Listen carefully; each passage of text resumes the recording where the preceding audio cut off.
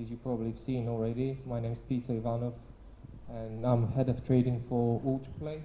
It's a company that's been dealing with eSports market, gambling market for last 3-4 years. So just going to do a short presentation on how we can actually monetize traffic through esports betting.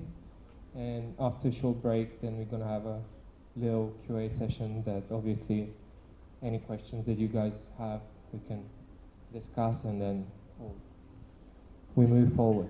I mean, I really hope that most of you have an idea of what eSports stands for, so can I just quickly ask you to, I know you all had lunch, and raising hand might be a difficult task, but just want to get an idea of how many people are familiar with what eSports stands for, or have an idea about eSports betting in general. Okay, great.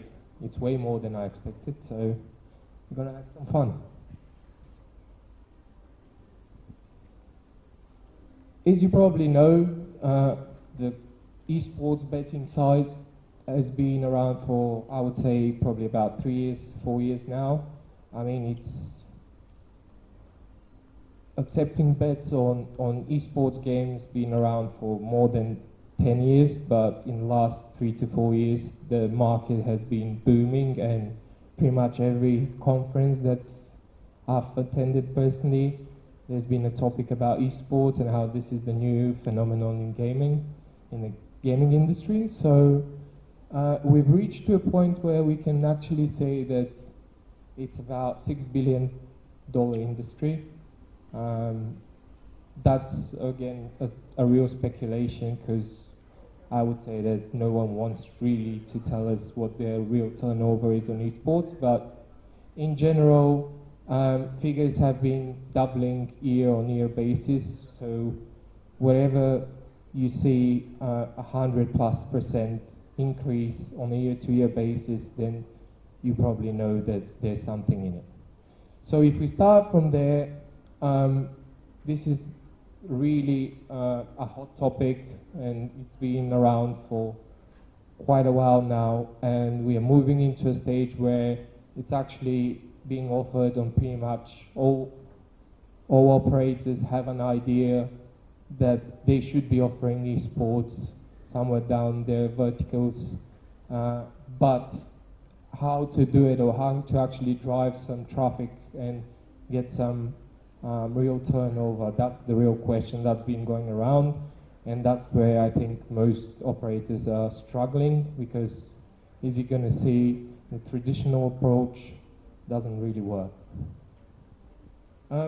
Again, esports as a product has been there for, I don't know, the way that we offer it is been developing for probably on a monthly basis. We've reached a point where we're actually offering more than 25 different games, different game titles where people can actually bet on. And of course, as in other sports, you would have the football, tennis and basketball, where you would see over 90% of the turnover. So although we see a lot of games being involved in esports in general, and they're being offered or bets taken on them, it's actually 3 main games that drive the whole industry forward. If you look at the esports industry as a whole, not just the betting side of things, you would see that there's more than 150 million people around the world who are actually involved in one way or another into esports, whether that's through playing at some form games, or whether that's been through watching professional tournaments, professional games.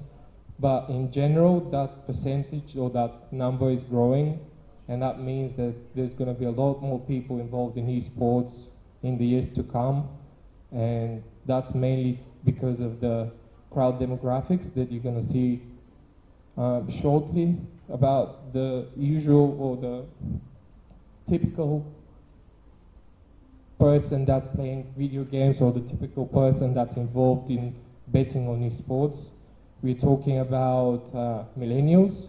I mean, I know that's been a huge topic for companies as to how to drive millennials to casinos, or how to attract them into different sort of lotteries, slots, and all other products that are being offered in the gaming industry. But in general, esports is one of the most successful ways to drive people, the millennials, into gaming and presenting them, or trying to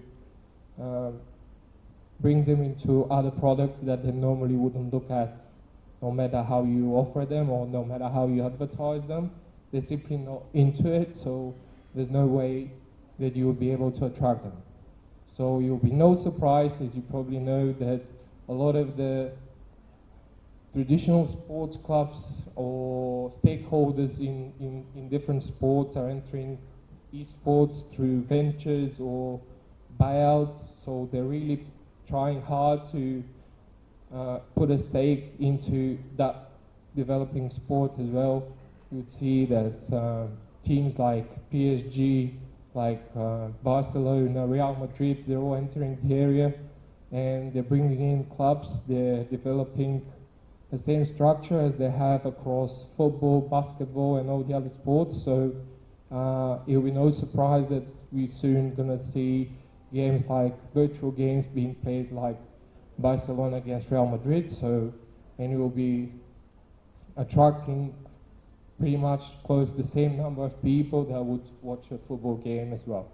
So if we're talking about numbers as well, we have a really young crowd that's interested into esports, that has a disposable income. Its disposable income is growing by average of 20% on a yearly basis. So these people are getting more and more as they develop through life, because we're talking about people from 18 to 30, 32. So these people, as they're growing, they're getting more and more money, more and more income, so they're more entitled to be involved in gaming or entertainment industry.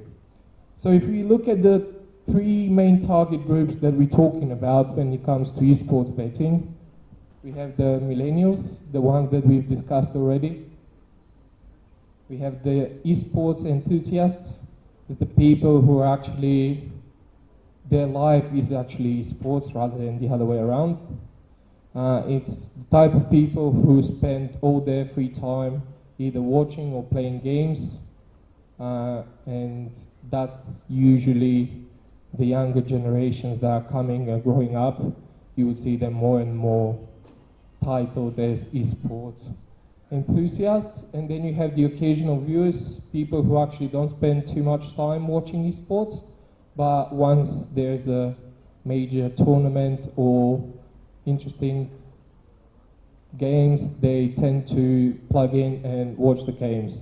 In general, if you look at the enthusiasts, because these are the people who are really fond of the game, they spend about 8 hours a day either playing or watching video games. So that's quite a lot of time that you would actually spend. So they don't really have time for TVs, they don't have time for sports, they don't really have time for social life. So excuse me for that, but obviously if you spend 8 hours on a PC, then you probably won't have too much time going out. So the demographics are really there. It's the type of people that you wouldn't be able to attract via traditional methods, and people who are not even like, we had a conversation about, I don't know, 2 weeks ago with some professional players at a tournament, and they shared with me that some of them don't even have a TV at home. Like they don't really, they're not really interested into having one, or because they don't have time for it, and B, they don't even understand what they can actually get from it. So you wouldn't be able to attract those kind of people through traditional media, so you need to find alternative ways to attract their attention and to bring them into gaming. And of course, one, or probably the best way to do it, is to start thinking as they are and try to offer them a product that's really close to their needs and their interests. Right, 8 hours a week. Again, when we're talking about esports, we need to understand that we're talking about this is a very vast term that you need to break down into different categories, because there's different type of games, which are completely different one from another, so it's not easy to to generalize them and just use the term esports. You need to start thinking that we're going to be specializing into different game genres, like you have first-person shooters, you have MOBAs, you have sports simulators like FIFA, NBA, and so on. So the interests of those people are very vast. They're very different from one group to another. So you cannot just group them together and say that they're all thinking in all the same way. So you need to use different methods for those different groups in order to be successful to attract them into gaming. If we talk a little bit about the current traffic sources, or how actually operators are getting esports enthusiasts at the moment, you would see that the only way to get them at the moment is through streaming platforms like Twitch, YouTube, Facebook. Another alternative way is to get it through big data providers like specialized websites for particular games, where users go to find information about matches, players, and so on. Again, you have tipsters, similar to sports, where you would have people offering a tip or how they see the games. This is very useful for especially for newbies or players who are not so familiar with betting on esports, so they try to use tipsters as a form of getting information about how they can start betting or how they can start following esports. Reddit, Reddit is so-called forum of esports, where all major topics are being discussed, and a lot of people are involved into not only talking about esports in general, but very specific things, and the future of esports, how it's developing. So you have a lot of esports content on Reddit as well. And of course you have the gameplay analysis platforms, where a lot of people go to try to enhance their game and to find better ways to play a particular game. So these are the 5 different main channels that we're currently seeing in esports traffic. Of course, that's really, really small compared to all the traffic channels that you'd see in traditional sports, and that's a huge potential. There's a huge potential, especially here, to see in a new forms or new ways to attract esports crowd into gaming, because these are only one type of channels. They're not focusing really too much on the players themselves, but they're rather trying to get traffic from already established channels, as they are here. Again, the promotional tools being used to attract people at the moment, as in traditional sports, you will have special bonuses. There's millions of them. Whether they're working or not working, that's another debate. Again, you have virtual items, or the so-called skins, where actually people are getting some form of incentive to join or to enter the site in order to get something that would help them improve their game. And the latest innovation, if so-called, that we are seeing is that a lot of incentives of people sending to different places around the world where esports tournaments are being played. People are being sent there for free in order to, like, winning raffles and different kind of competitions, just to make them aware of the esports gaming industry. So we're seeing a lot of these tools being used. They are quite successful in most cases. However, they're very limited as to if it's compared to what we see in sports. So there's a lot of place for improvement, both in traffic sources and promotional tools being used in esports, and that's mainly because it's a relatively young industry, and a lot of the sources are not being used to their full potential. Here, you're familiar with all those companies. Twitch is the biggest, probably, streaming platform in the world. That's the foundation of esports is based on Twitch and its core product. It's been a company that was sold for 200 million 2 or 3 years ago, and probably now is 5 or 6 times the value of that. Again, the other ones, the big ones like YouTube and Facebook, were not the forefront in the beginning, but they're quickly catching up, and they're trying to establish themselves as the medium through connecting people to the esports world. And you would see a lot of deals coming from both YouTube and Facebook with major tournament organizers who are trying to push to have exclusive rights to show games, just to make it that they get the attention of that crowd. Here again, you would see that obviously, just to get an idea, one of the biggest events that's been most watched on Twitch last year was the finals of League of Legends.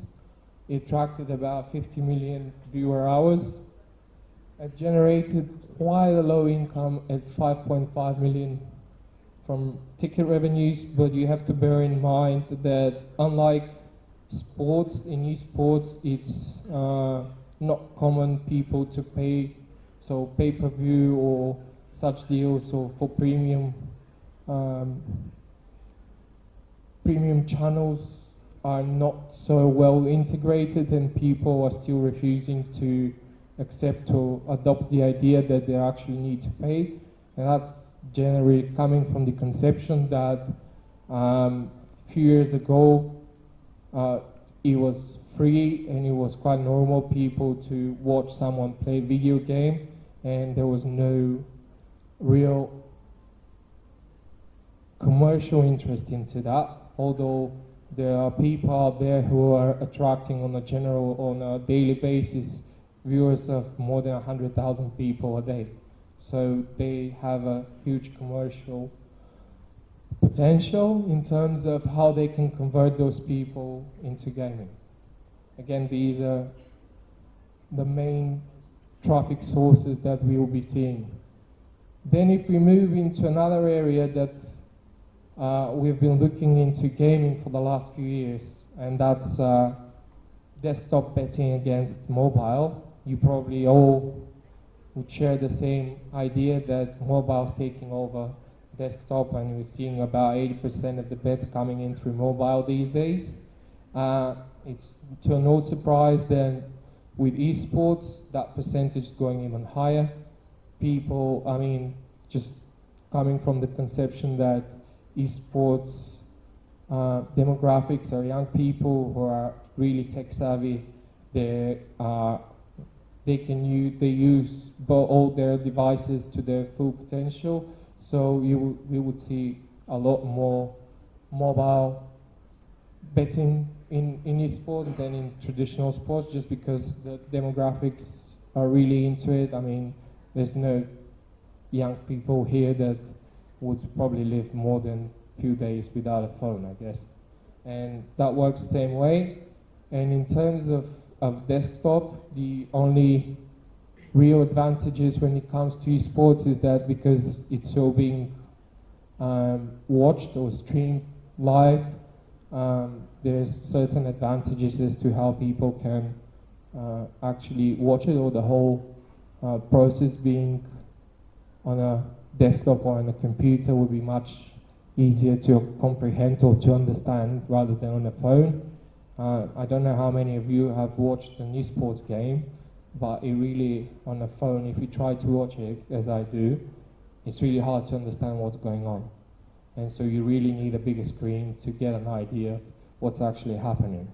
So that's the only disadvantage they'll have on mobiles, is that people don't seem to understand. I mean, I've watched a football game on my phone, and I can completely understand the whole situation. While if you try to do that on a first-person shooter, you would probably go blind after 5 minutes, just staring at the whole thing, trying to understand what's happening.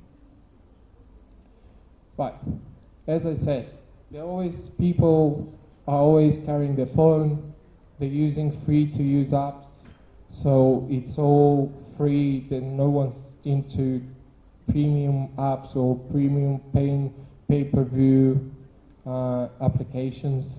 So we have to understand that it's the premium concept that we have in sports, that's been developed into sports, is not ready to be implemented in esports yet.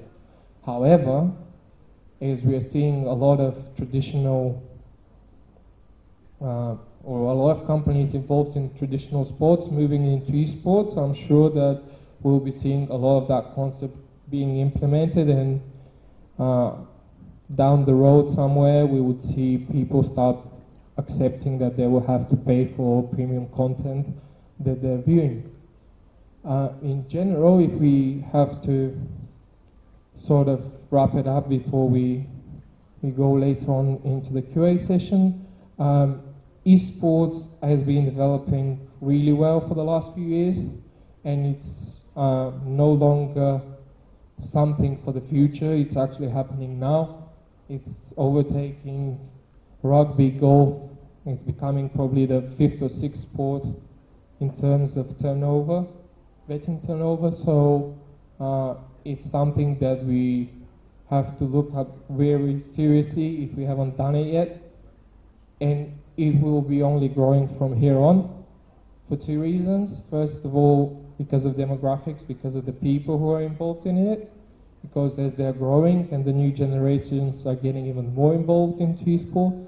And on the other hand, it's because the offerings or the whole product is only getting bigger and bigger, because we're getting new games involved in esports pretty much on a monthly basis, while we haven't seen a new sport being invented for quite a while. So that area is only going to grow from here on in. Right. And I think that will be it for the presentation side. I don't know if we're going to take a short break or we're going to move straight to QA. Sorry? Okay. Right, so we can do the QA straight away. So if you guys have any questions, I'll be happy to answer. Yeah, go on.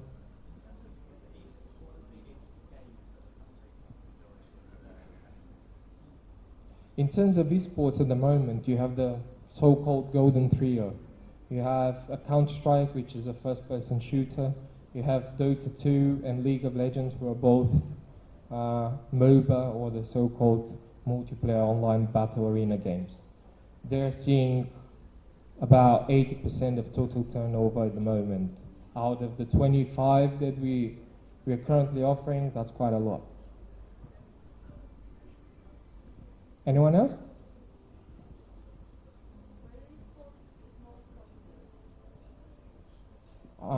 That's a very good question, because when we're talking about esports, that's definitely Asia. But we have to bear in mind that we have a huge difference in terms of game popularities or game title popularities, because we have some games that are really popular in Asia, for example, and have almost to no interest in Europe.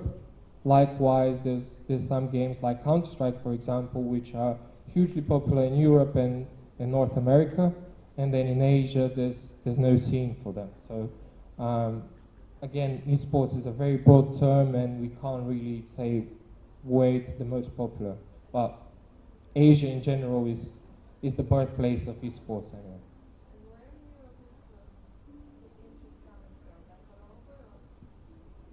In Europe, you would see the Nordics area being one of the, like, where esports are really popular, and lately the CIS region, especially Russia, is moving hugely, and we see a lot of numbers growing in the Russian region, or CIS region as you call it. FIFA is an interesting topic because FIFA has been around for 20 years or so.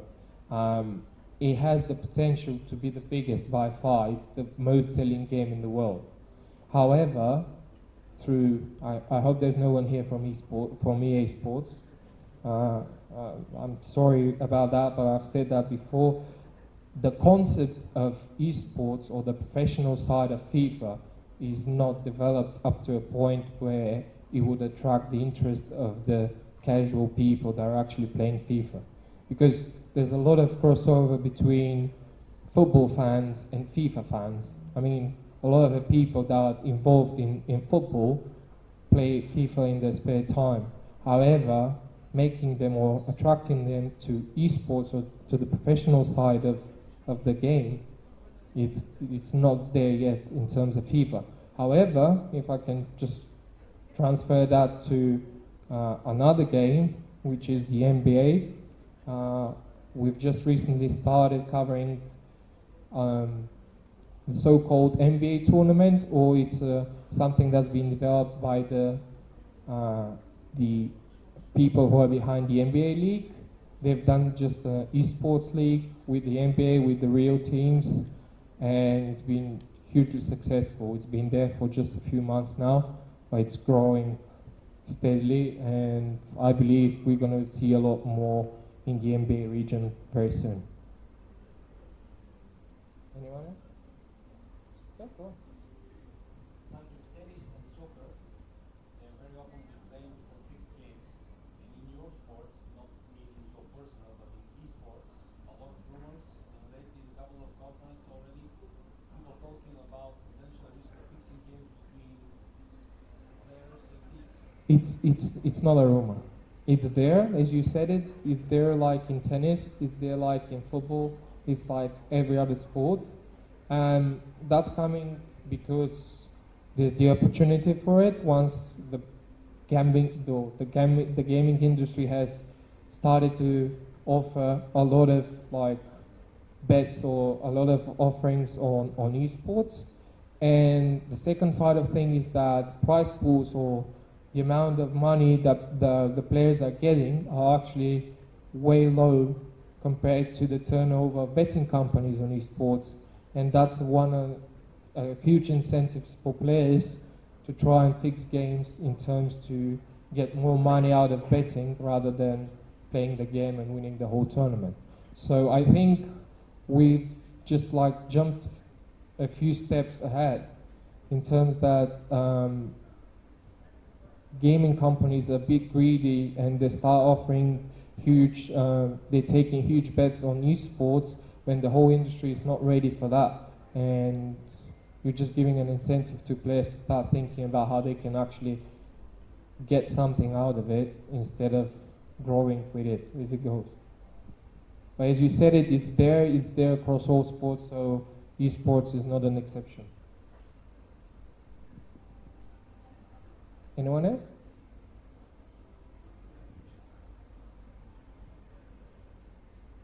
No one?